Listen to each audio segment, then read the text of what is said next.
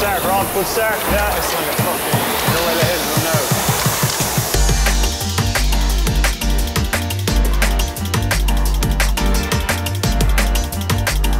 now. Obviously, one of your advantages working together is that you're brothers. We try not to think of it too much, like we're not together just because we are brothers.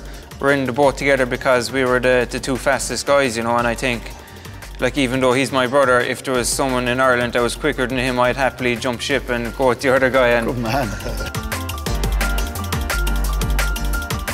Because we do such a big volume of training, like during the winter especially, we could be burning 5,000 or 6,000 calories in the day, so it's kind of about getting as much in as we can. Yeah, okay. So we eat a huge amount of porridge, really, so a load of milk and yogurt. So if you were to give us 3 tips now, what would they be? Keep your head and shoulders up, chest up. Come forward and stay loose in your arms.